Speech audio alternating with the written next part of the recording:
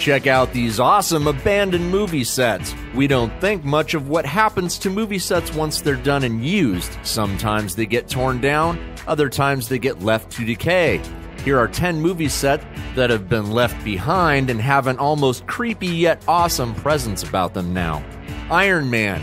This is from the series of scenes where Tony Stark built the first iteration of his iconic suit to escape his captors. Schindler's List. With such an emotional and amazing movie, it's an odd feeling to see the set left to the ravages of time.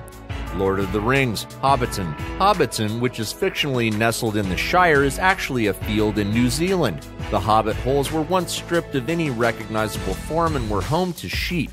Lots and lots of sheep. Now it's been renovated and is a tourist attraction. The Abyss.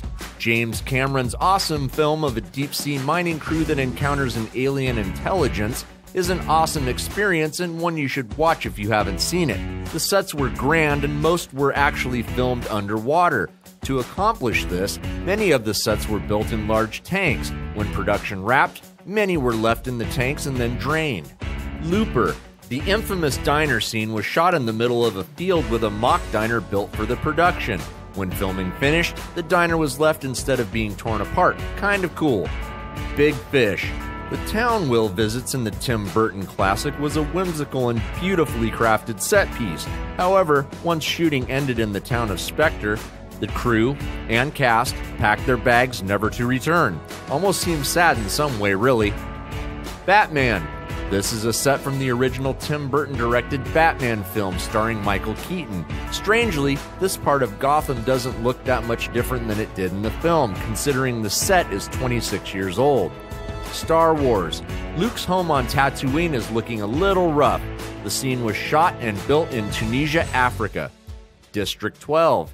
If you've ever wanted to live in a dystopian future and live out your inner Katniss, well, now you can.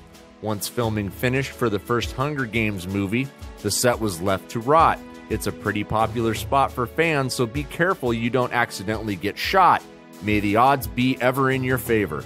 The Hills Have Eyes. Not sure why you'd ever want to visit this set. I mean, if you're really looking to get brutally murdered by cannibals, by all means. It looks cool though. But yeah, nope.